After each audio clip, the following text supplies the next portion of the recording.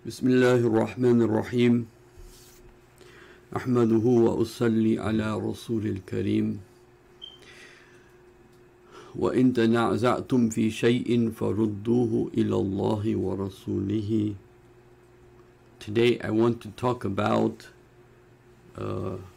difference of opinions.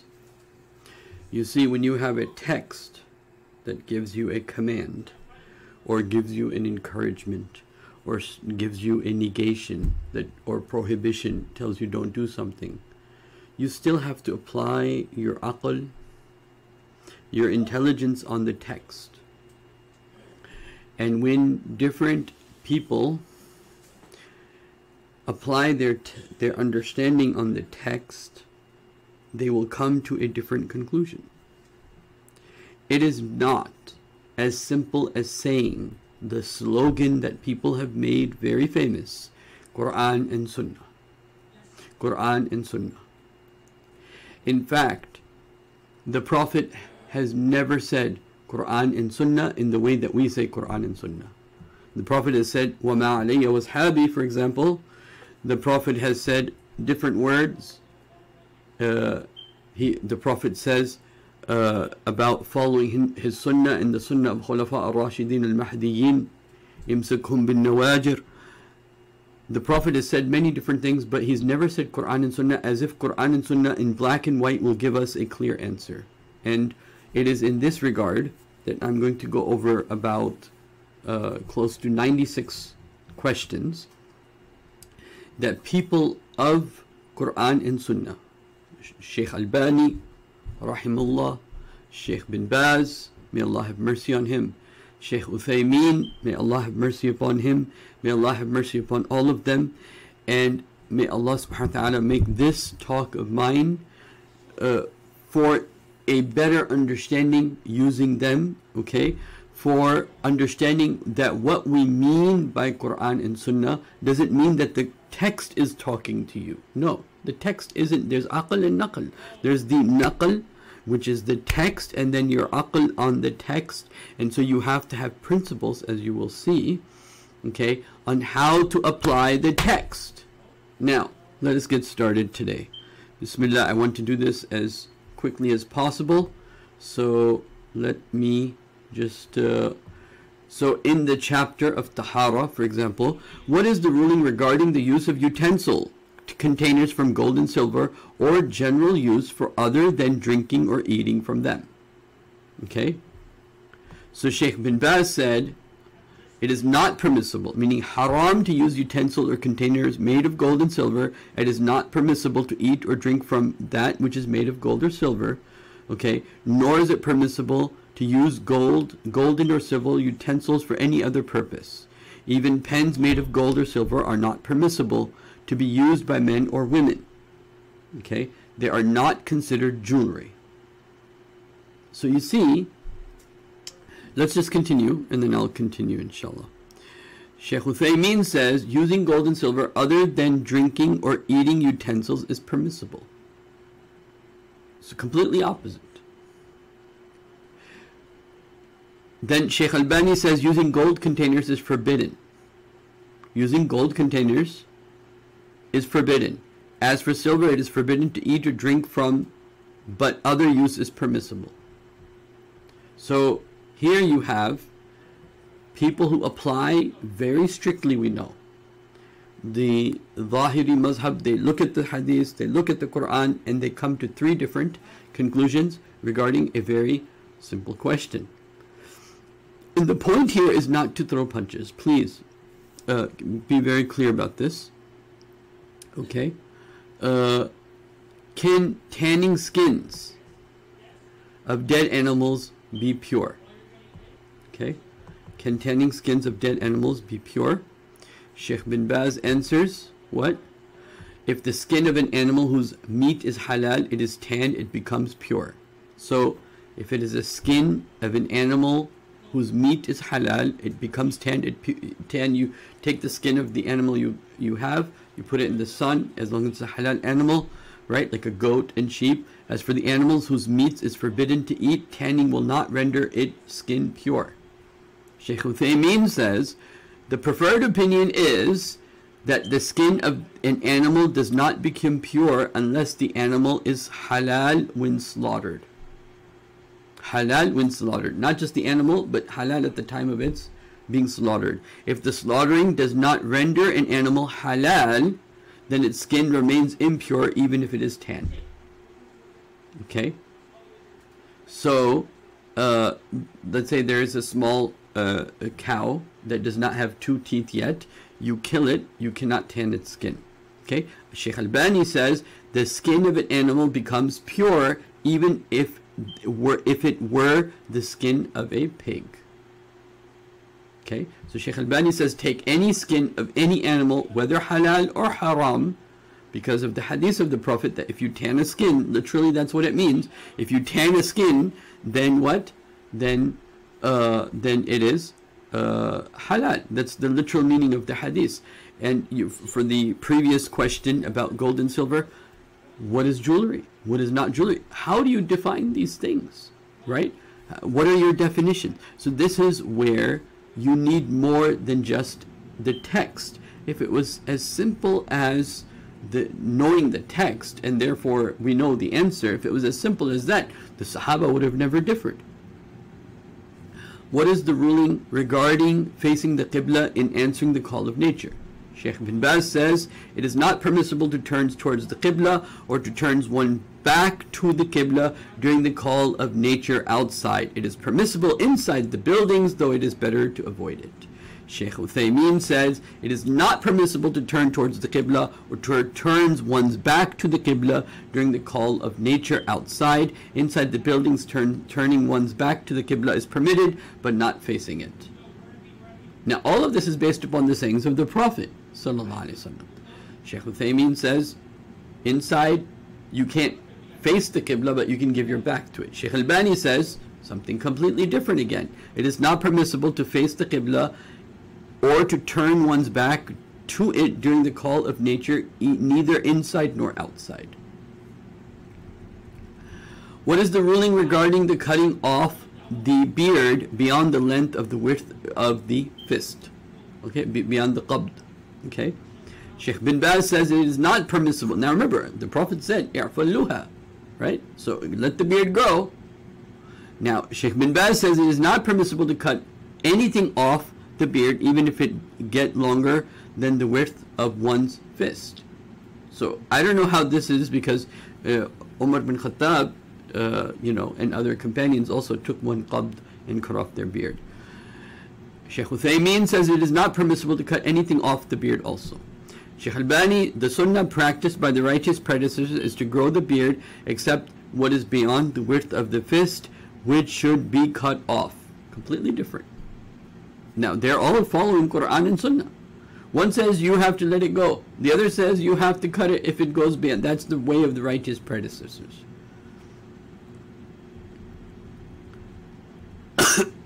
What is the ruling regarding uttering tasmiyah in wudu? So how important, what is the ruling regarding saying Bismillah ar-Rahman, Bismillah during wudu? Bin Baz, it is obligatory, it is wajib to utter Bismillah at the beginning of wudu according to a group of scholars. Ibn Uthaymi, uttering tasmiyah in wudu is sunnah. Okay?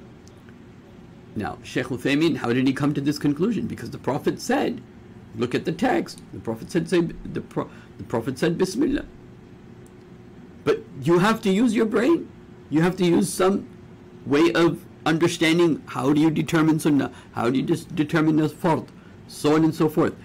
Albani says uttering tasmiyah in wudu is wajib. Okay, so what is the ruling regarding keeping the order tartib in making wudu? Keeping the order in wudu is wajib according to Sheikh Bin Baz. Sheikh Uthaymin says keeping the order of wudu is wajib. Sheikh Albani says keeping the order in wudu is ghayr wajib. It is sunnah, and Allah knows best. So basically, if I was washing my face, okay, and then I was washing my arms, but I happened to wash my arms and then wash my face, according to Sheikh Albani, this would be okay. According to the other two, this was not okay. Question number 9. Is it legal? Yashrah, is it part of the Sharia to repeat the wiping of in the head? Sheikh bin Baz says wiping of the head is done once. It is not recommended to repeat the wiping. Sheikh Uthaymi says wiping of the head is done once. It is disliked to repeat the wiping. Sheikh Albani says it is related from the Prophet authentically that he wiped the head repeatedly and repeatedly and repeatedly. Question 10. Does one have to renew wudu after carrying a deceased person? So you carried the janazah of someone, do you have to do wudu? Sheikh bin Baz says it is not recommended to make wudu for the one who carried a deceased person. Sheikh Albani, it is recommended to make wudu for the one who carried the deceased person. These are people who are looking at the text. But do they have usuls? Do they have principles, or are they just randomly just looking at the text and deciding? I'm not sure about that point. Because if you don't have principles, at what point does something become fard or wajib? At what point is it going to be sunnah? Right? How do you determine that if a statement or an action is done by the Prophet? How do you determine? What is the status of that hukm? What is the ruling regarding wiping over leather socks, khuffain, or thin socks? Now notice this. One of the prerequisites of wiping over leather or normal socks is that they should be thick and should cover the area of the foot that must be washed up to the ankles. Sheikh bin Baz says this. Sheikh Uthaymi, according to the correct opinion, it is permissible to wipe over leather or normal socks even if they are thin. Complete opposite. The condition that the socks must cover the area that must be washed, as stated by some scholars, is not correct, he says. There is no proof for it. Because what? They're looking for proof in the text. Sheikh Albani, wiping over normal socks is permissible even if they are thin. Now, it really boggles my mind for a person who is looking at the Zahir text to have this opinion, especially about wiping the socks. But hey, whatever, right? Question number 12. If one makes wudu by wiping over one's foot gear, leather or normal socks, and then takes them off, will his wudu be lost? So I did wudu, I did masha over my khuffain, okay? Now I took them off. Now what happened? Sheikh bin Baz says the wudu is nullified.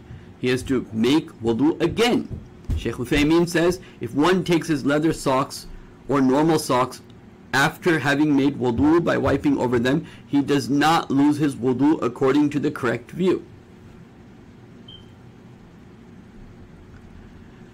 Sheikh Albani says if one takes his leather socks or like after having made wudu, he keeps his wudu.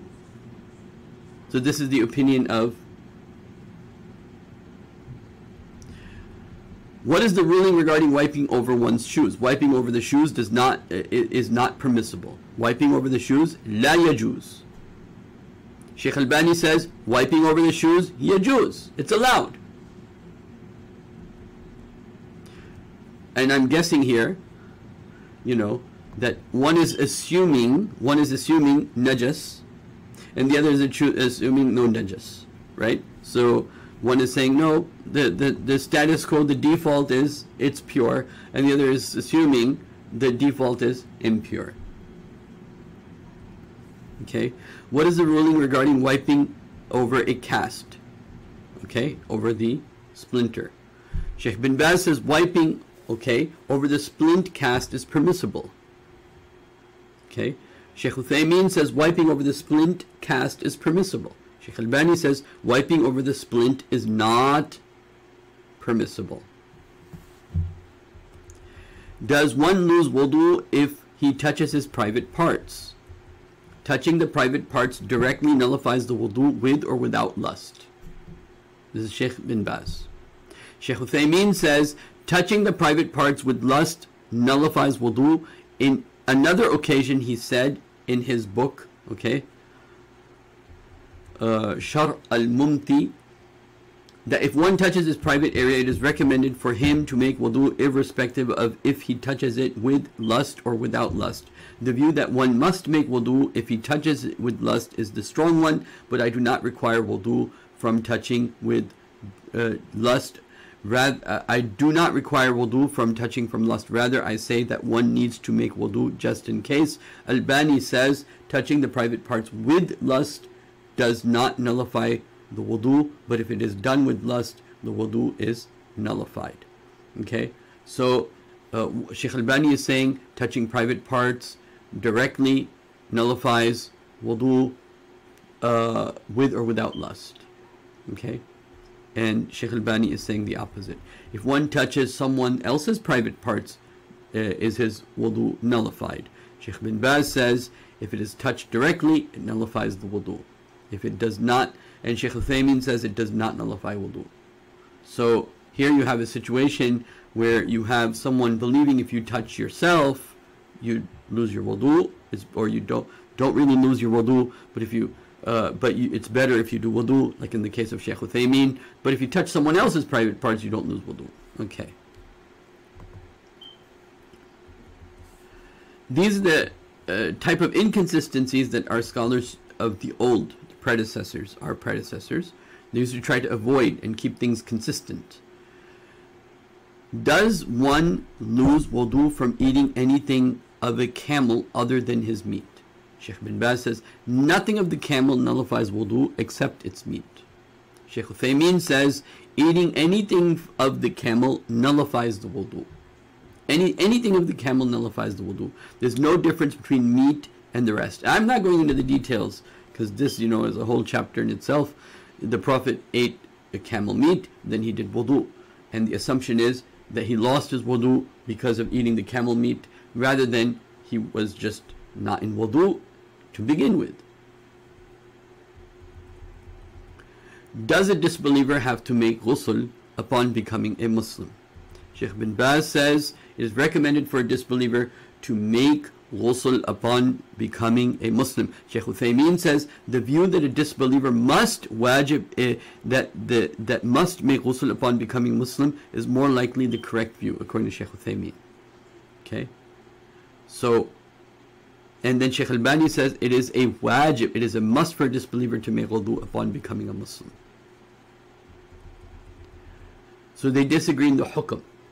Okay, one says it's recommended, one says it is wajib, the other says that it is, it is the correct view. Okay, what is the ruling regarding making ghusl prior to Friday prayer? Okay, the Friday prayer. Okay, prior to that, ghusl yawmul jum'ah. Sheikh bin Baz says making ghusl on a Friday is an emphasized sunnah. Sheikh Uthaymi, making ghusl on Friday is wajib. Now remember, when some of the shuyukh, they use the word wajib, that is what we usually understand as fard. Okay, Sheikh Albani says ghusl on Friday is obligatory. Over here, meaning fard, he uses the word wajib. If one makes ghusl from an intimate relation on a Friday, does it also count as the ghusl for Friday? Sheikh bin Baz says if someone makes ghusl daytime before Friday prayer after an intimate relationship, it also counts as ghusl for Friday. Sheikh Uthaymi says if one makes ghusl from an intimate relationship after the sunrise, it counts for him also as ghusl for Friday. Sheikh Albani says making a ghusl on a Friday from an intimate relationship will not count for him also as ghusl for Friday, even if he makes the intention for both. I don't know where he gets that from, but okay. What is the ruling regarding touching the Qur'an without wudu or in the state of janaba?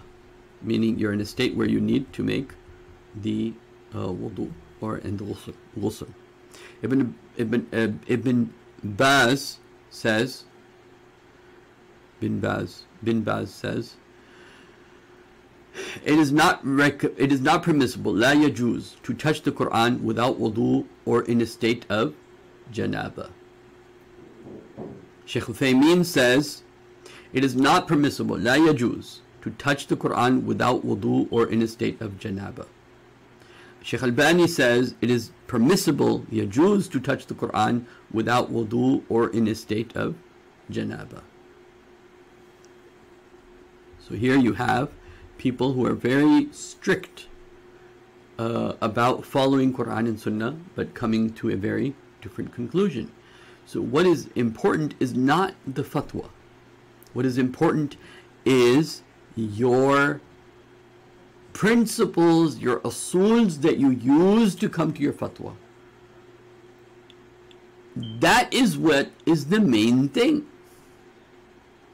What is the ruling regarding reciting Quran in the state of janaba? Sheikh bin Baz says, it is not permissible, la yajuz, for the one in the state of janaba to recite Quran. Sheikh Uthaymi says, it is not permissible, la yajuz, for the one in the state of janaba to recite Quran. Sheikh Albani says, it is disliked for the one in the state of janaba to recite Quran. So they disagree on the hukm. One says it's allowed, the other says it's makruh, it's disliked. What is the ruling for who is on her period, okay, or in the state of janaba, to stay in a masjid? Sheikh bin Baz says it is not permissible for the one on her period or for anyone in the state of janaba to spend time in a masjid unless one passes through or passes by for a need. Sheikh Uthaymin says it is not permissible for the one on her period or anyone in a state of janaba to stay or spend time in the masjid. The only exception is that if one in a state of janaba makes wudu, then he can stay in a masjid. Sheikh Uthaymin says this.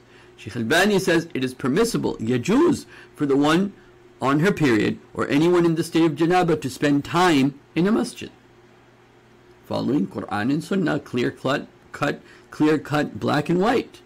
Following Quran and Sunnah. There should be no difference of opinions, but we do have difference of opinions because when you're looking at the text doesn't tell you what the text is saying. Your mind, your aql tells you what the text is saying. Does a woman have to undo her hair in making ghusl ritual before following her period? Okay, so her days have finished, she's going to make her tahara. Does she have to undo her hair? Sheikh bin Baz says it is recommended, mustahab, for a woman to undo her hair while making ghusl after her period. Sheikh Uthaymin says it is not required, la yajuz, for a woman to undo her hair while making ghusl after her period.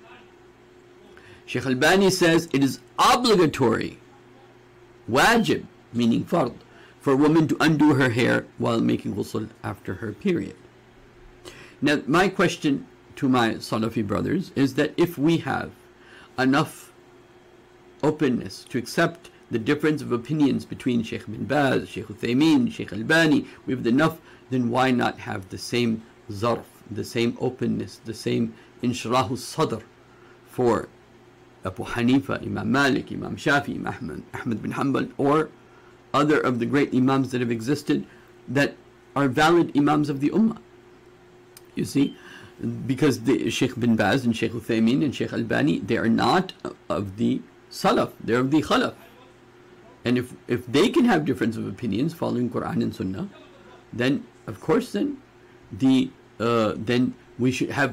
have as Muslims more right to have more inshrahu sadr, more openness to the difference of opinions of the early predecessors of Islam. Can an impurity, najasa, be removed without using water? Sheikh bin Baz says the impurity is not cleaned except with water, save the exceptions which are cleaning after the call of nature. That can be done without water. So if you go to the bathroom and use leaves or some stones that, different types of stones that are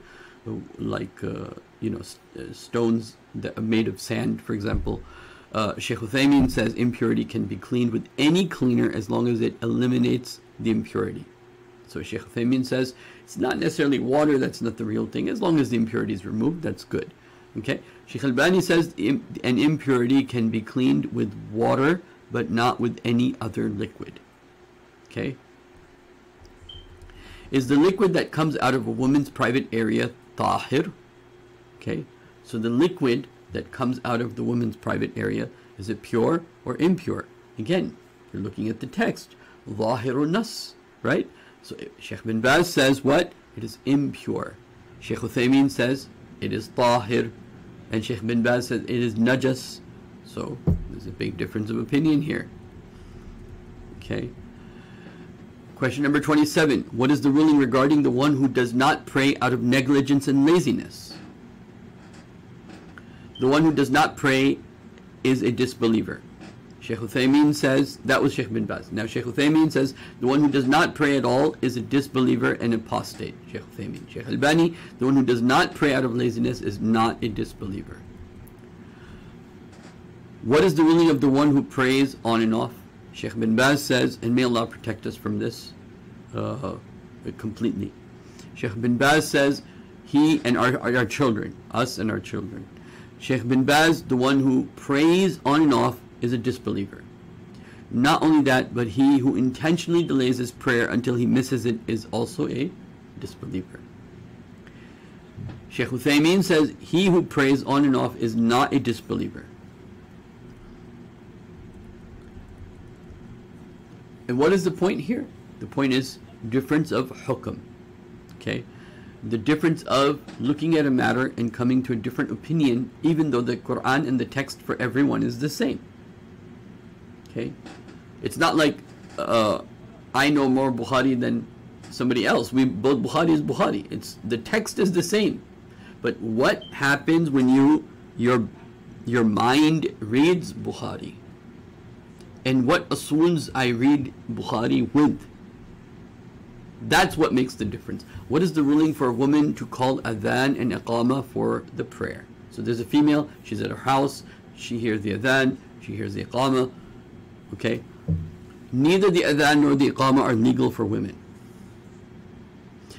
Shaykh Uthaymin, there's no harm, la haraj, if a woman calls iqama for the prayer if she's performing it at her house. Okay?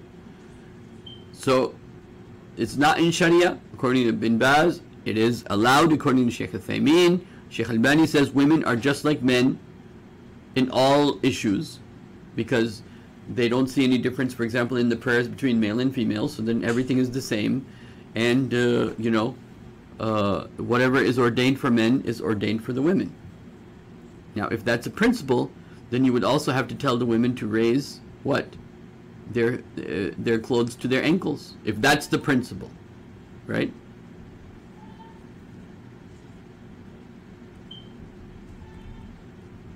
Okay, so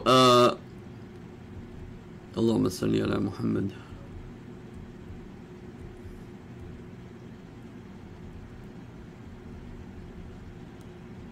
Does the caller of the adhan of the morning prayer, Fajr, say as-salatu khayrun min an-nawm during the first adhan or the second adhan after the first of the Fajr enters? Sheikh bin Baz said it is sunnah to say as-salatu khayrun min an-nawm during the second adhan that is called after the time of the Fajr prayer enters. Sheikh Uthaymin says the caller is to say as-salatu khayrun min an-nawm during the second adhan that is called after the time of the Fajr prayer enters. Shaykh Albani says the sunnah is to say as-salatu khayrun min an-nawm during the first adhan and not the second one. Again, different hukam. Okay. Then question number 31. What is the ruling regarding the recitation of the extra verily you don't break your promise, where Allah says in the dua of the Prophet sallallahu alaihi wasallam, innaka la tukhliful mi'ad. Shaykh bin Baz says the extra, verily you don't break your promise, is narrated with a fair chain. Shaykh Uthaymin says it's authentic. Shaykh Albani says it's shadh. It's very rare. It's not an authentic thing. You don't have to say it. The one who needs to repeat the iqama.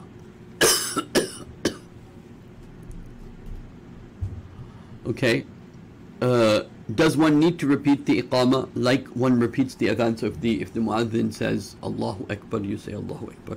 Shaykh bin Baz said it is recommended, mustahab, to repeat the iqama just as the azan. Shaykh Uthaymin says the correct view is that one does not need to repeat the iqama. So in the iqama you don't have to repeat after the person. Albani says one who hears the iqama does exactly the same as the one who hears the adhan. Is there an emergency time, waqt dururi, for Isha prayer? After midnight is the emergency time. Waqt daruri for Isha prayer. Shiekh Uthaymi says the correct opinion is that there is only permissible, jawaz, preferred, fadila time for Isha. It is not permissible to perform Isha after midnight. Okay? After midnight is the emergency time. So after midnight. And Shiekh Uthaymi is saying there's no Isha prayer after midnight. If the menstruation or postnatal bleeding of a woman ends during the time of a prayer, is she supposed to perform that prayer and the prayer before that?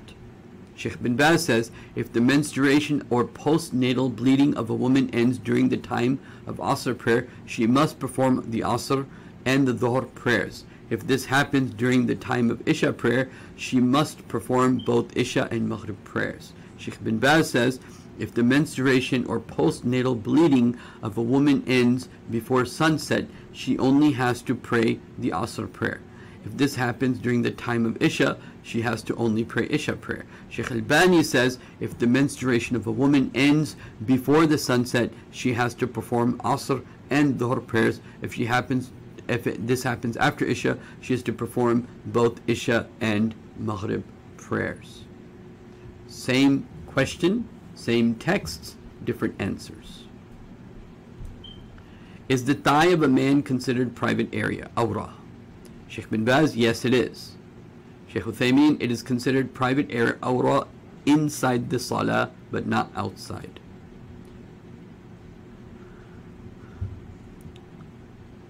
Sheikh Albani, yes it is.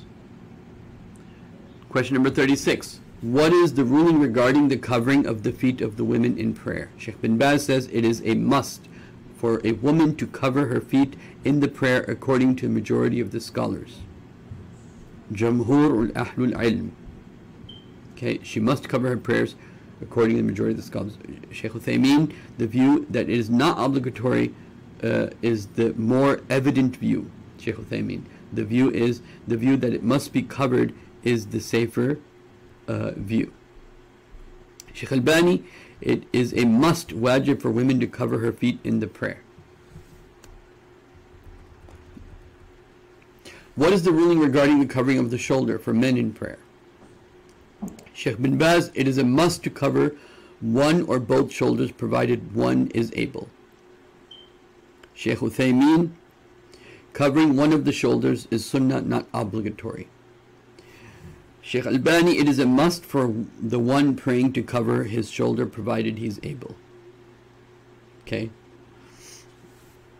So one is saying it's wajib, the other is saying it's sunnah. But again, the text doesn't tell you if it's fard or sunnah. It is your mind that tells you, looking at the text and the wordings of the text, that should this be wajib or should this be sunnah. What is the ruling regarding the prayer niche, the mihrab found in the masjids? Sheikh bin Baz, the prayer niche is not an innovation, it's not a bid'ah. You know the special prayer area where the imam usually prays inside the niche? Sheikh Uthaymin, having a prayer niche in a masjid is permissible. The view that it is recommended, mustahab, is closer to the truth than the view it is disliked. Prayer niche in a masjid is an innovation, bid'ah. Sheikh Albani. What is the ruling regarding uttering the isti'adha, a'udhu billahi minash shaitanir rajim, before Fatiha during the first rak'ah? Sheikh bin Baz, seeking refuge, isti'adha in the first rak'ah is sunnah. Sheikh Uthaymin, seeking refuge in the first rak'ah before Fatiha is sunnah. Sheikh Albani, seeking refuge, isti'adha is wajib, meaning there's a deficiency in the prayer if you don't do it.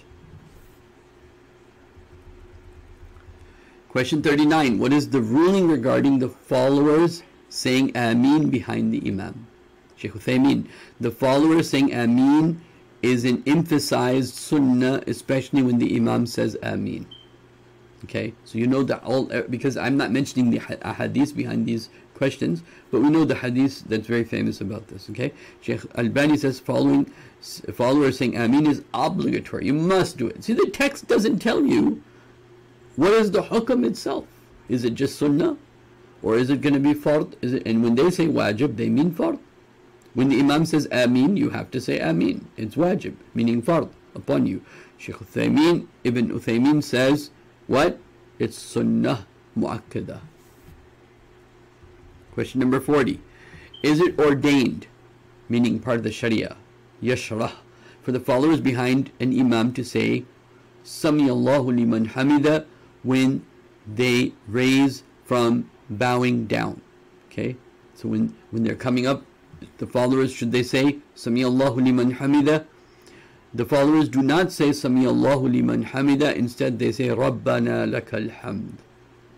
Shiekh Uthaymi, the followers say Rabbana lakal hamd while getting up, not Sami Allahu liman hamida. Sheikh Albani, it is legal for the follower to say Rabbana lakal hamd. I would go as far as saying it is obligatory. Okay? It is wajib. Question number 41. What is the ruling regarding placing the hands on the chest after getting up from the bowing from the ruku'? So you're in the ruku' and you get up and you put your hand on the chest. Sheikh bin Baz, placing the hands on the chest after getting up from the bowing posture is sunnah. Sheikh Uthaymin, placing the right hand over the left hand on the chest after getting up from the bowing posture is sunnah. Albani, placing the hands on the chest after getting up from the bowing posture is an innovation. So he says, if you put your hands up like this after Sami Allahu liman hamida, when you put your hands on your chest like this is a bid'ah, according to Sheikh Albani. Again, they're reading the same text, coming to a different conclusion, and they feel that they're all following Qur'an and Sunnah, and have a resentment towards people that were also following Qur'an and Sunnah, but just weren't part of that same group. 42. When is it sunnah in prayer to raise one's hands? Sheikh bin Baz, it is sunnah to raise the hands in 4 places during the prayer: during the opening, takbir; during the bowing, getting up from the bowing; and getting up in the 3rd rak'ah after the tashahhud. Okay. Sheikh Uthaymin, it is not sunnah to raise the hands except in 4 places according to textual evidences: during the takbir, Allahu Akbar; before bowing, okay, getting up from the bowing; getting up in the 3rd rak'ah after the tashahhud. Okay. Sheikh Albani says, okay, it is sunnah to raise the hands during the opening takbir, before the bowing, getting up from the bowing, and not in the 3rd rak'ah. Okay. It is also sunnah to raise hands during other takbirs, however, it is done intermittently. Okay. So he says you can raise your hands during other takbirs randomly between other takbirs, whether you're doing coming up from sujood or going, at any other time, you can do it randomly. Okay. This is Sheikh Albani. Question number 43. When a person goes down into prostrate, does he place his knees or hands first on the ground? Sheikh Albani, when one goes down to prostrate, it is sunnah for him to place the knees first before the hands. Sheikh Uthaymin, what is ordained for a person going down is to prostrate, is to place his knees before the hand. Sheikh Albani, authentic sunnah practice is to place the hands before the knees. Completely different for a person going down to prostrate. So you place your knees, place the hands before the knees, according to Sheikh Albani. What is the ruling regarding the squatting between the 2 prostrations? Okay, so when you are in jalsa, okay, so it's a type of sunnah, according to Ibn Baz. Ibn Uthaymi says between the 2 prostrations is not sunnah. What is the ruling regarding squatting? Okay, Albani says between the 2 prostrations is not sunnah, and that should be practiced occasionally. Okay, squatting is when you take out one of your legs when you're sitting. Does one raise his index finger during sitting between the 2 prostrations? Does one raise his index finger during the sitting between 2 prostrations? Bin Baz, the sunnah is not to raise the index finger during the sitting between the two prostrations. Shaykh Uthaymin, raising the index finger is sunnah during the sitting between the two prostrations, just like in tashhad.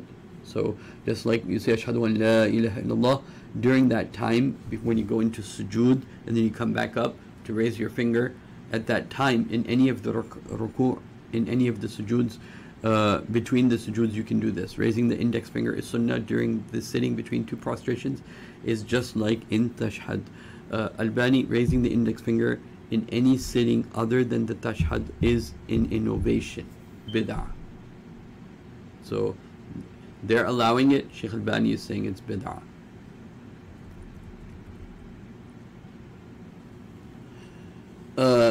Is to sit for resting purposes sunnah?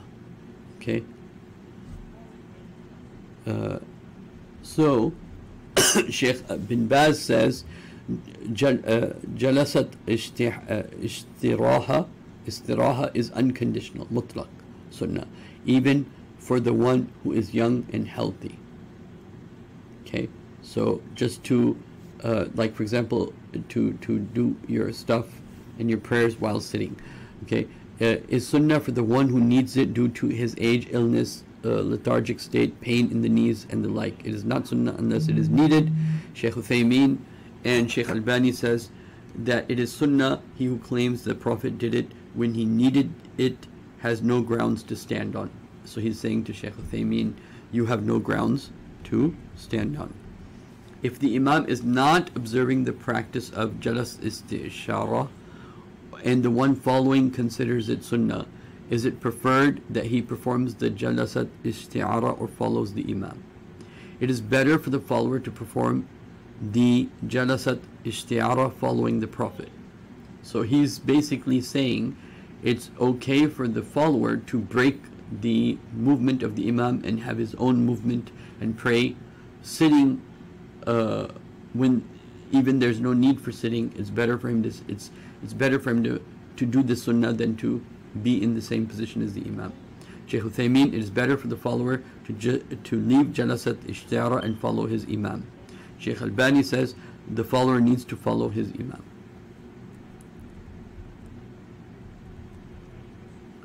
When one goes down to perform prostration after the first rak'ah, or those that follow, should he lean on his on his hands or knees first? When getting up, should he lift off his knees or hands first? Okay, so the sunnah practice is to put his knees first before going down and lift his hands first getting up.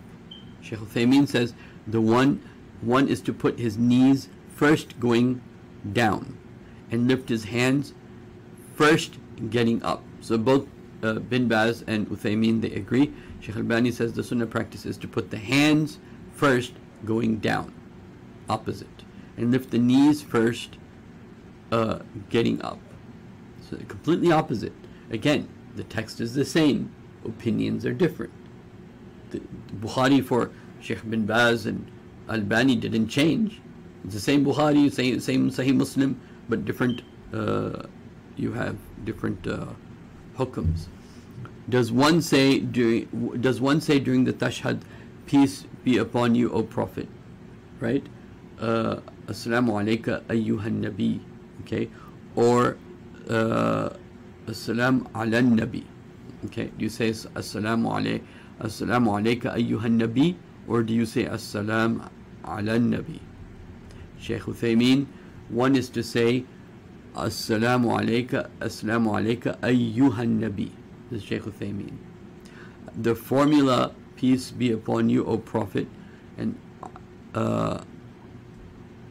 then assalamu alayka ayyuhan nabi was used during the lifetime of the Prophet. After his departure, the companions used to say assalam ala nabi. So this is the difference of opinion between Shaykh Uthaymin says leave it as it is. Shaykh Albani says no, we need to change it. What is the ruling regarding praying more rak'ah than reported from the Prophet ﷺ during Taraweeh?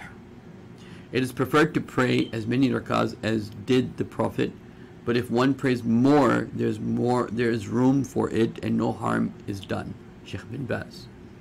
Sheikh Uthaymi, it is preferred to pray as many rakahs as the Prophet did, but if one prays more, there is room for it and no harm is done. Sheikh Albani says it is a must to limit the number of rakahs of the Tarawih prayer to that which is reported from the Prophet ﷺ. It is not permissible, la yajuz, to pray more. What is the ruling regarding the supplication of finishing the Qur'an? Dua khatmul Qur'an. Sheikh bin Baz says there's no harm, la ba'sa fihi, in performing the supplication of finishing the Qur'an either inside or outside the prayer. Sheikh Uthaymi says performing the supplication of finishing the Qur'an inside the prayer is not legal. Okay? غير الشرعي, you can say. What is the ruling regarding taking a short break between obligatory farida and optional nawafil prayer? So what is the ruling regarding taking a short break between fard and nafil prayers? Bin Baz, one ought to either talk or leave the masjid after obligatory prayer before starting an optional one. So Sheikh bin Baz believes that if I did my fard prayers, I must talk to somebody, or I have to leave the masjid before I can do nafil prayers. Sheikh Uthaymi says it is recommended to either talk or to move in a different location after obligatory prayer before starting the optional one. Okay. Sheikh Albani, it is not permissible to start the optional prayer after the obligatory one without either talking or leaving the masjid. Okay. So you did your prayers, you change your location, or you talk. There's difference of opinions on this issue, but the text again is the same. Question number 53. Is it legal, mashru, to perform takbir for the prostration of the recitation outside the prayer? Okay. Is it legal to perform takbir for the prostration of recitation outside the prayer? Sheikh bin Baz says it is legal to perform takbir for the prostration of the recitation outside prayer. Okay. So Sheikh Uthaymi says whoever performs prostration of recitation outside the prayer, he says takbir. Okay. So is it legal to perform takbir? So saying Allahu Akbar when you're doing your sujood, right? Outside prayer. Okay. Sheikh Albani says it is illegal to perform takbir for prostration of recitation outside prayer. So he says you make your sujood, you don't say your takbir. Question number 54. What is the ruling regarding the prayer of greeting the masjid? Tahiyatul masjid. Sheikh bin Baz, the prayer of greeting of the masjid emphasized sunnah mu'akkada. Sheikh Uthaymi, the prayer of greeting the masjid is an emphasized sunnah. Sheikh Albani, the prayer of greeting the masjid isn't obligatory, it's wajib, it's fard. What is the ruling regarding salatul tasbih? Sheikh bin Baz, it is not legal to perform salatul tasbih since all ahadith on this subject are either they're shadh or they're weak. Sheikh Uthaymi, salatul tasbih is not legal due to the lack of authentic narrations from the Prophet. Sheikh Albani, all narrations of the hadith regarding salatul tasbih are authentic. Wow, this is a big one. Big difference. What is the ruling regarding praying the optional prayer after Asr prayer? Sheikh bin Baz says it is not permissible to perform optional prayers after Asr prayer except for prayers of certain occasions. Okay, like for example Tahiyatul Masjid. Sheikh Uthaymi, it is not permissible to perform any prayer after Asr until the sunset except the obligatory prayers and the prayers of certain occasions. It is permissible to perform optional prayers after Asr until the sun becomes yellowish. So Sheikh Albani allows it, the other two really don't allow it, with the exception of some prayers. Question number 57. Is the multiplication of the reward of a prayer in the sacred mosque in Mecca limited to the physical mosque, or does it include the wider boundary of what is called haram? The multiplication of reward of prayer includes the wider boundary of haram. Shiekh Uthaymi says the multiplication of the reward of prayer is limited to the physical mosque containing the Kaaba and does not include the rest of Mecca or greater haram. Question number 58. What is the ruling for repeating the congregational prayer in a masjid that has a salaried imam and a mu'adhin? Okay. Sheikh bin Baz, if some people miss the first or the main congregational in the masjid, it is legal for them to pray there in congregation the second time. So if there is a formal dhuhr prayer by the official imam done, then can you come and make another congregation, a jama'ah? Okay, so this is the question. So he says, Sheikh bin Baz says it's allowed. Sheikh Uthaymi, it is of sunnah practice to pray in congregation for those that missed the congregation of the salaried imam of a masjid, provided they don't turn this into a habit. Sheikh Albani, it is disliked to establish a second congregation in a masjid that has a salaried imam and muadhin. So Sheikh Albani here agrees with the Hanafi opinion. Question 59. What is the ruling regarding the recitation of the followers of Fatiha in an audible prayer behind an imam? Sheikh bin Baz, it is obligatory for the followers to recite Fatiha behind an imam, both in Jahriya and Sirriya prayers. So, of course, Sheikh bin Baz says this. Sheikh Uthaymi says it is wajib, meaning fard, for the followers to recite Fatiha behind an imam, both in Jahriya and Sirriya prayers. Sheikh Albani says it is wajib, meaning fard, for the followers to recite Fatiha behind an imam in non-audible Sirriya prayers, meaning if the imam is not reciting out loud, Sheikh Albani says you should read Fatiha. The recitation of Fatiha by the follower behind an imam in an audible, if he's being reading, if the imam is reading Fatiha out loud, then it is mansukh, is abrogated. We don't follow it. This is the opinion of Sheikh Albani. I'm very surprised. Over here, Sheikh Albani takes the Maliki position.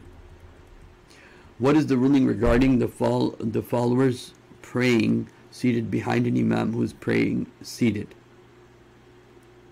What is the ruling regarding the followers praying seated behind an imam who is praying seated? It is more preferable for the followers to sit and pray behind a salaried imam praying seated, but if they stand and pray, there's no harm done. Sheikh Uthaymin, if the imam starts the prayer sitting, then it is obligatory for the followers to pray behind him sitting. Obligatory. Okay. Sheikh Albani, it is recommended, mustahab, for the followers to sit behind an imam who is praying seated. It is permissible, jaiz, to pray standing behind an imam who is seated. On another occasion he said, the answer with which I feel at ease is that praying seated behind an imam who is seated is obligatory. Is praying on the right side of an imam in a given line more virtuous than the left side, or the virtue is based on the proximity to the imam? Sheikh bin Baz, the right side of each line behind the imam is more virtuous than the left side. Sheikh Uthaymin, the right side of the line is more virtuous if they are at the same distance to the imam. Otherwise, the closer location to the imam is more virtuous. Question number 62. If someone enters the masjid and finds the imam in a bowing posture, is it legal for him to bow down and walk to the closest line in that posture, or should he try to get to the line before bowing down? This is based upon the hadith that some of the Sahaba, they used to get into the position of the Prophet and then walk up to the prayer lines. So, of course, this is moving in prayer. Getting into prayer before you get to the line is problematic. But anyway, if someone enters the masjid and finds the imam in a bowing posture, it is not legal for him to bow down before reaching the line. Sheikh Uthaymin, it is not legal for the latecomer to bow down before reaching the line. Sheikh Albani, it is sunnah to bow down before reaching the line and walk to the line in the bowing posture. Okay, so over here, like in the case of Sheikh Albani, there's no consideration of the fact that they were taught prayer in stages, right? Question number 63. What is the ruling regarding the one who can't find a place in the last row and stands alone in a row? So, as you know, the condition of a saf is there should be at least two people, okay, in a jama'ah. So the condition of the jama'ah is it has to have saf, and the condition of the saf is it has to have more than one person. In general, that's the rule. Sheikh bin Baz, the prayer of the one standing by himself in a row is not valid. غير sahih. Sheikh Uthaymi, this is why in some of the Hanafi opinions, you bring the person from the row ahead of you out to you. Sheikh Uthaymi, if he cannot find a room in the last row and prays by himself, his prayer is valid. If he cannot, Sheikh Albani, if he cannot find a room in the last row and prays behind himself, his prayer is valid. Question number 64. If someone enters a masjid and finds the rows full, is he to proceed to stand to the right of the imam? Okay, answer.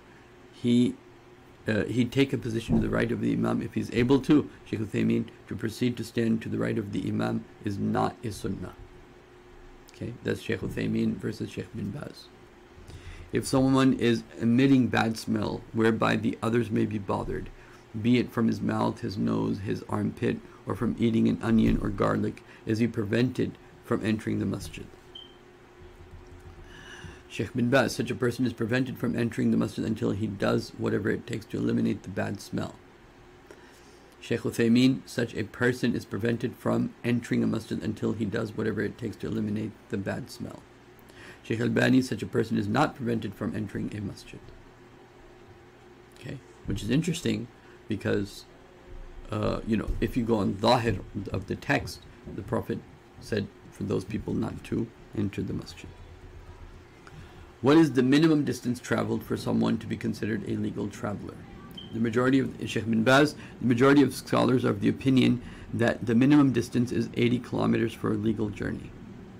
Sheikh Uthaymin, the correct opinion is that there is no set distance, whatever is considered a travel in the custom of the people, which is the legal journey. Sheikh Albani, whatever is considered a travel in the custom of the people, which is a legal journey. So Sheikh bin Baz gives the 80 kilometers and the others say it's according to the customs of the people. What is the ruling regarding shortening the prayer while on journey? Sheikh bin Baz, it is sunnah for the legal traveler to shorten the prayers. It is more preferable to shorten than not. Sheikh Uthaymin, shortening the prayer in a legal journey is encouraged and not obligatory. Likewise, not shortening is disliked, but not forbidden. Sheikh Albani, shortening the prayer is legal in a legal travel is obligatory, meaning you must make it shorter. Okay.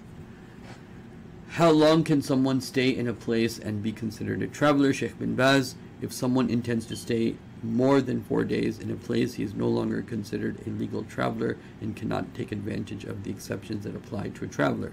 Sheikh Uthaymin, as long as the traveler stays in a locality for a certain need or for a certain limited duration, he's considered a legal traveler. Completely different.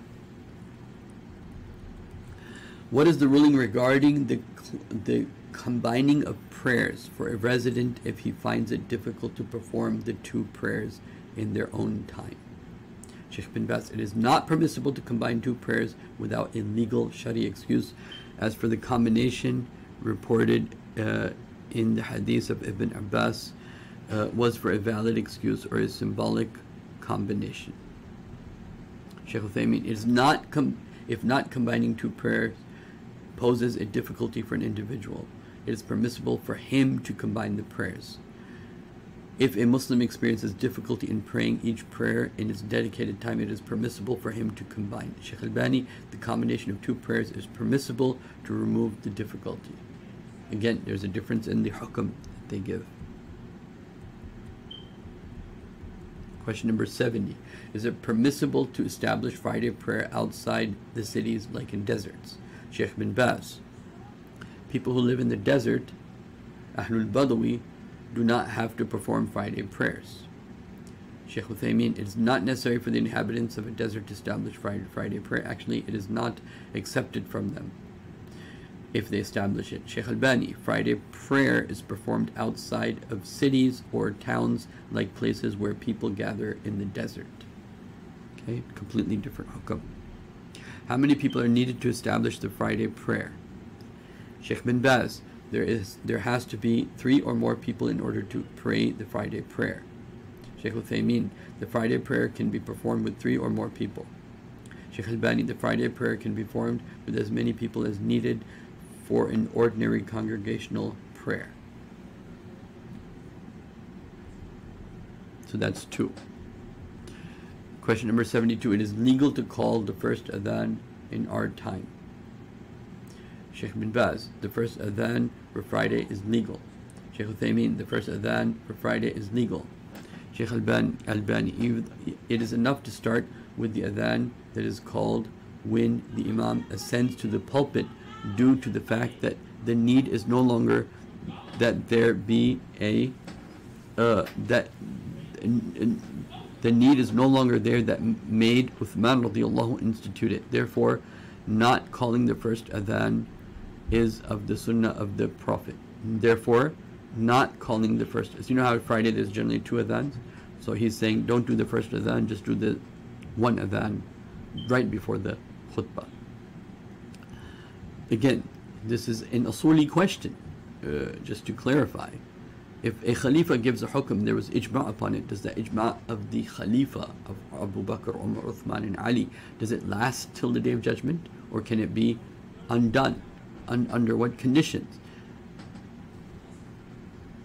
Question number 73. If the Prophet is mentioned during the Friday sermon, does one ask for peace and blessings upon the Prophet ﷺ? Sheikh bin Baz, yes, it is legal to do that, but it has to be done quietly. Sheikh Uthaymin, there's no harm in doing that quietly while the Prophet is mentioned in the sermon. Sheikh Albani, asking for peace and blessings upon the Prophet during the sermon prayer is including among the chit-chat that is prohibited. Okay? That's Sheikh Albani. The Eid prayer. What is the ruling regarding women going to Eid prayers? Sheikh bin Baz, it is emphasized sunnah for women to go to Eid prayers. Sheikh Uthaymin, it is sunnah for women to go to Eid prayer. Sheikh Albani, it is obligatory for women to go to the Eid prayer. Okay, emphasize sunnah versus it is fard. Okay. What is the ruling regarding raising the hands with every takbir in Eid prayer? Sheikh Uthaymin, raising the hands with each takbir in the prayer of Eid is sunnah. Sheikh Albani, raising the hands in each takbir in the prayer of Eid is not sunnah. Okay. Question number 76. When someone comes to the place where the Eid prayer will be performed, does he sit or perform 2 rak'ah greeting of the masjid? When someone comes to a place where the Eid prayer will be performed, does he sit or does he perform at-tahiyatul masjid? Sheikh bin Baz, sunnah practice is to sit down upon arriving the place of Eid prayer without praying at-tahiyatul masjid. Sheikh Uthaymin, whoever arrives at the Eid prayer does not sit down until he prays at-tahiyatul masjid. Completely different answer. Sheikh Uthaymin, if someone misses the Eid prayer, is it legal for him to make it up? Sheikh bin Baz, whoever misses the Eid prayer makes it up as is. It is Sheikh Uthaymin, it is not legal for the one who missed the Eid prayer to make it up, which is proper answer actually. 77. Question number 78. What is the ruling regarding the solar eclipse prayer? Sheikh bin Baz, the solar eclipse prayer is an emphasized sunnah mu'akkidah. Sheikh Uthaymin, the solar eclipse prayer is a communal obligation, fardul kafaya. Sheikh Albani, solar eclipse is obligatory. Completely different answers by all 3. But yet they're all reading the same ahadith from which they're coming to this istidlal and this hukm. Does the solar and lunar eclipse they happen on a specific day of the month? The solar eclipse and lunar eclipse can occur any day of the month. Sheikh Uthaymin, the solar and lunar eclipse do not happen except on known specific days and nights. That's not necessarily a difference of opinion, but fasting. If someone thought that the sun had set and broke his fast, and then it became evident for him that it hadn't set, does he have to make that day up? Sheikh bin Baz. Yes, he has to make it up. Sheikh Uthaymin. He doesn't have to make it up. Okay. But they're all reading the same Bukhari, right? The same text. If someone is eating and drinking and the Fajr time enters, what does he do? Sheikh bin Baz. What is obligatory on him is to stop eating and drinking as soon as he finds out that the Fajr time has entered. Sheikh Uthaymin, if the caller of the adhan is known to call the adhan after the start of Fajr, he must stop eating at once when he hears the adhan. Sheikh Albani, if the Fajr time enters and someone has food or drink in his hand, he must take from it what he needs before putting it down. Sheikh Albani has a different answer. Question number 82. Is fasting on behalf of a deceased person limited to fast of a promise? Okay. Sheikh bin Baz, according to the most correct opinion of the opinions of the scholars, one can fast on behalf of a deceased person, be it the fast of promise or Ramadan or any makeup of kafara. Sheikh bin Uthaymin, it is permissible to fast on behalf of the deceased person for the fast that is obligatory to be original obligation like that of Ramadan, or an imposed obligation like that of a promise. Sheikh Albani, what is permissible for a guardian of a deceased person is to fast on behalf of the fast of the promise. No one can fast the obligatory one on behalf of another. Okay, so they're different completely there. Question number 83. What is the ruling regarding performing optional fasts only on Fridays? Sheikh bin Baz, performing optional fasting on Fridays alone is not permissible unless the day of Arafah or the day of Ashura falls on a Friday. In this case, there is no harm fasting on a Friday. Sheikh Uthaymin, fasting Fridays alone is disliked. Sheikh Albani, performing optional fasting on Fridays alone is not permissible even if the day of Arafah or the day of Ashura falls on a Friday. It's completely different. Question number 84. What is the ruling regarding optional fast on Saturdays? Optional fasting on Saturdays is permissible according to Bin Baz. I think they meant to say Uthaymin. Optional fasting on Saturdays is permissible. Fasting on Saturdays is disliked if it is done without reason. Sheikh Albani, it is not permissible to fast on Saturdays except for the obligatory fast. If someone intentionally does not fast the month of Ramadan, is it legal for him to make it up? Sheikh bin Baz, whoever does not fast the month of Ramadan intentionally without an illegal excuse, he must repent and make it up. Sheikh Uthaymin, whoever does not fast the month of Ramadan intentionally without a legal excuse, he does not need to make it up. Sheikh Albani, it is not permissible for someone to make up a fast of Ramadan that intentionally broke except for breaking one's fast due to copulation. Okay? So, sacrifice. What is the ruling of sacrifice? Answer. Sheikh bin Baz, the sacrifice is emphasized sunnah mu'akkada, not wajib, not fard. Okay? Sheikh Uthaymin, the sacrifice is emphasized sunnah for the one who can afford it. Sheikh Albani, the sacrifice is a wajib, is obligatory. What is the ruling regarding offering sacrifice on behalf of a deceased person if it did not ask for it to be done? Offering a sacrifice on behalf of a deceased person is legal. Sheikh Uthaymin, offering a sacrifice on behalf of a deceased person is not legal. Sacrificing on behalf of a deceased person without prior request from the deceased person is not sunnah.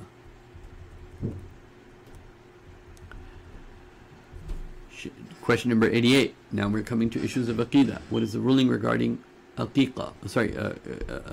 Rulings regarding aqiqah. Aqiqah is an emphasized sunnah and is not wajib. Sheikh Uthaymin, same thing. It is emphasized sunnah. Sheikh Albani, it is wajib. It is fard. Question number 89. What is the ruling regarding taking the name Abdul Muttalib?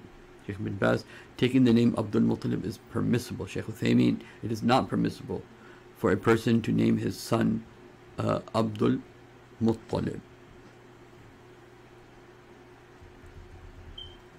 Question number 90. What is the ruling regarding taking the nickname Abu al-Qasim? It is permissible to take the nickname Abu al-Qasim. It is also permissible to be named Muhammad and take the nickname Abu al-Qasim after the death of the Prophet ﷺ. Shiekh Uthaymi, it is permissible to take the nickname Abu al-Qasim after the death of the Prophet ﷺ. Sheikh Albani, it is not permissible to take the nickname Abu al-Qasim irrespective of one's name is Muhammad or not. What is the ruling regarding seeking the help of disbelievers to fight other disbelievers? Sheikh bin Baz, it is permissible to seek help of disbelievers to fight other disbelievers. Sheikh Uthaymin, it is permissible to seek help of disbelievers to fight other disbelievers. Sheikh Albani, it is not permissible to seek help of disbelievers to fight other disbelievers. Very different answer. What is the ruling regarding the selling of a dog? Sheikh bin Baz, dogs are not to be sold even if it is for hunting purposes. Sheikh Uthaymin, it is not legal to sell a dog even if it is for hunting purposes. Sheikh Albani, it is permissible to sell a dog for hunting purposes. This is an exception to the prohibition of taking money from the sale of a dog. Conditions of a sale. Is it permissible to combine two conditions in one sale? Sheikh bin Baz, and this is a direct hadith of the Prophet, so it's interesting how they differ. It is not permissible to combine two conditions in one sale. Sheikh Uthaymin, it is permissible to combine two or more conditions in one sale.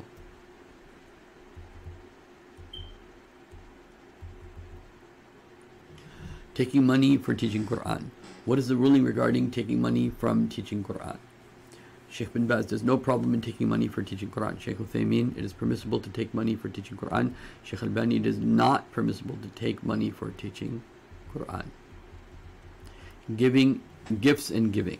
How does one balance what one gives to his sons and daughters in terms of wealth or money? Sheikh bin Baz, this is like the inheritance. One gives twice as much to the sons as the daughters. Sheikh Uthaymin, one decides to give his kids, one gives twice as much to the sons as the daughters.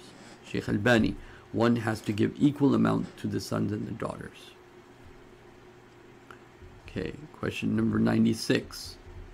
Is it permissible for a father to marry off his daughter who is less than 9 years old without her permission? Sheikh bin Baz, if a girl is younger than 9 years old, her father is in charge of her marriage to matching person without her permission.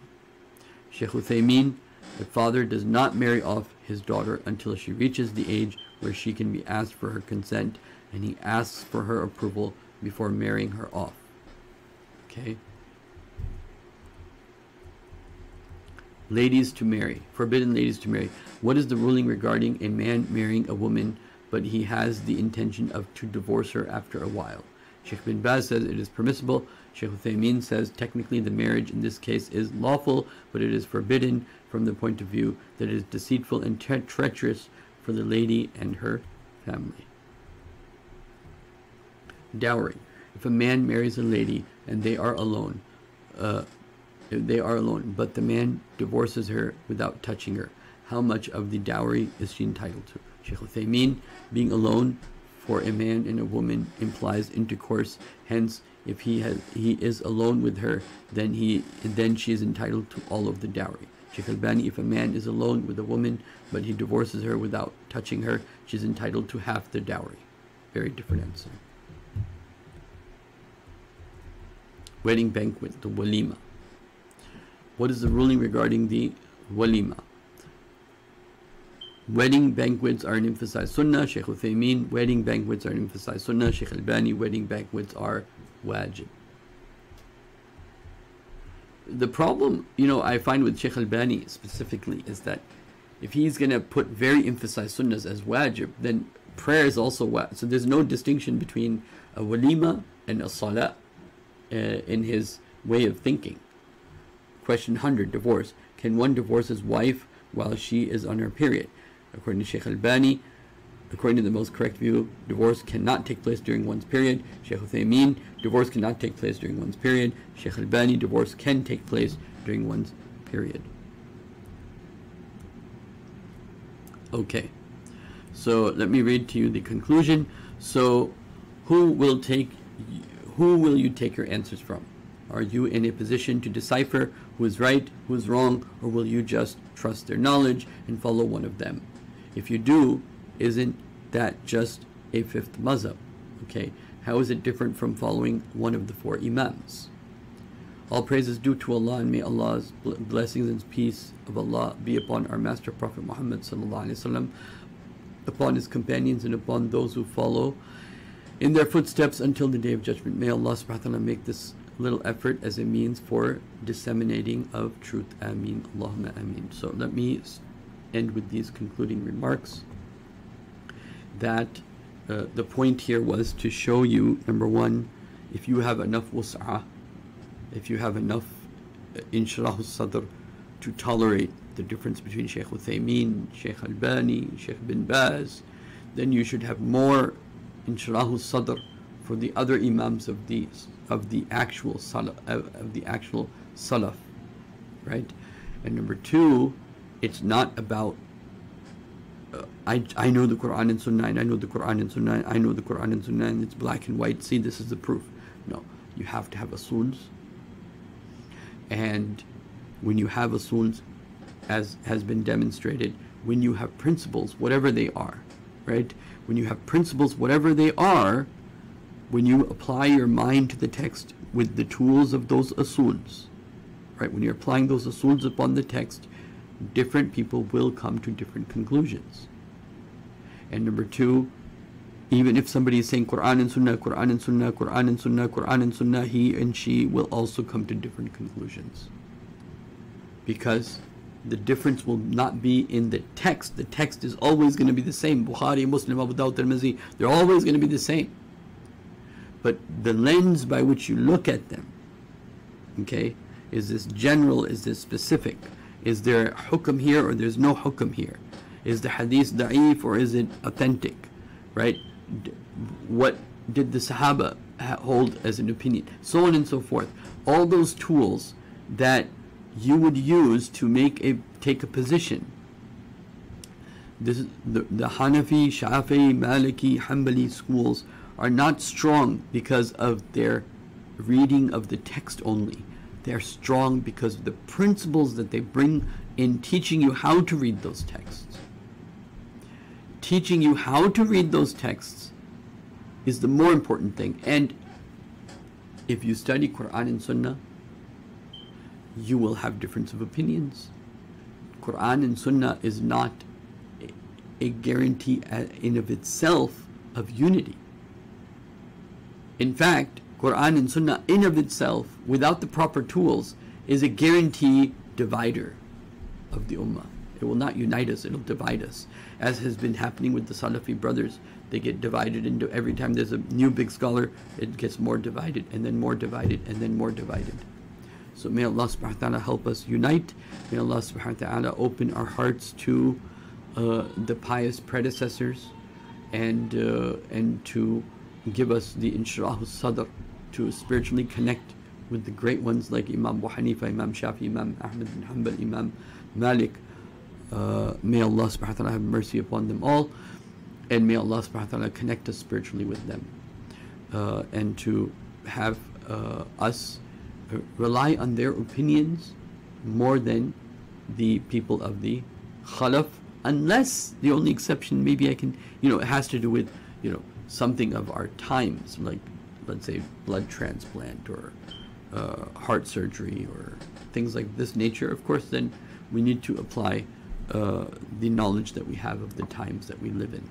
But in terms of asul, in terms of asl, in terms of the where we will go back to, it's not as simple as saying Qur'an and Sunnah and Qur'an and Sunnah.